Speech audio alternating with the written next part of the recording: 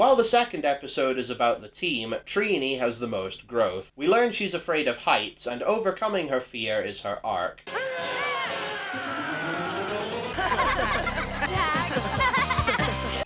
We learn that Rita trapped Zordon in his time warp, and she looks to trap the Rangers in a prison dimension, sending down Bones. This zombie guy.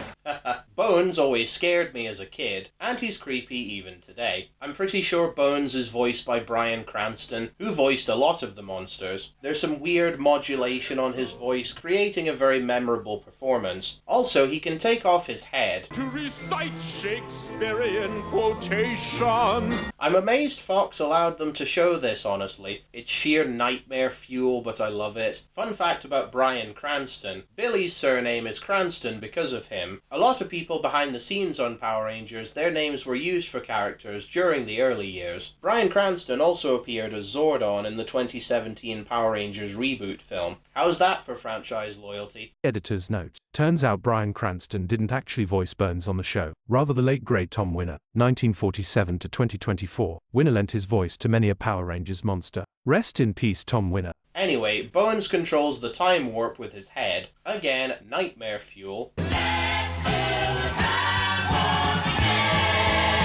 The Rangers fight foot soldiers in this new dimension that aren't putties, weirdly enough. They look like skeletons from the children's book Funny Bones. The Rangers use their handguns, or blade blasters, so named because their guns become swords. How useful.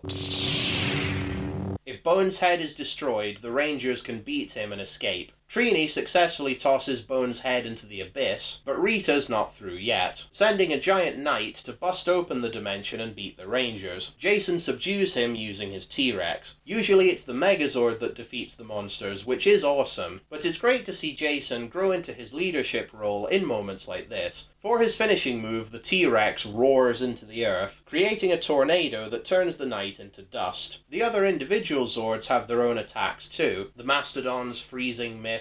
The Triceratops has cannons, also chains to wrap around enemies, and the saber-toothed tiger and pterodactyl use lasers. This doesn't always come up, but it's cool when it does. It's cool seeing shots of the Rangers in their individual cockpits too. The Rangers' communicators, whose faces look like microphones, are iconic. They ring like phones, using the Power Rangers theme in beeps and boops actually.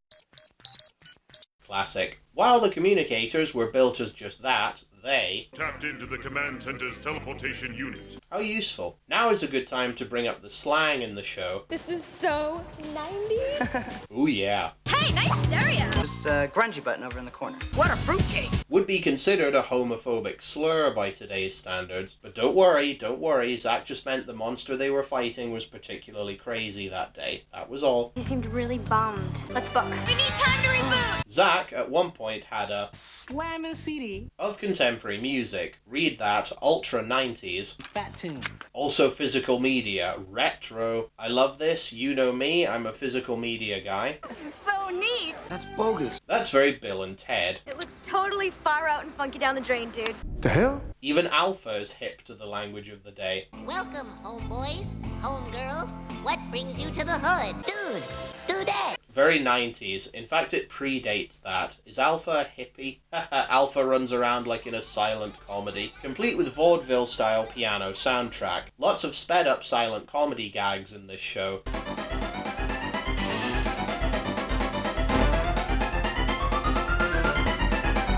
I love it. We're introduced to a major catchphrase of this franchise. More phenomenal. We'll hear this a lot in Power Rangers, and I love it so. More phenomenal. This is more phenomenal. More phenomenal idea, Billy. More phenomenal. More phenomenal, Zach.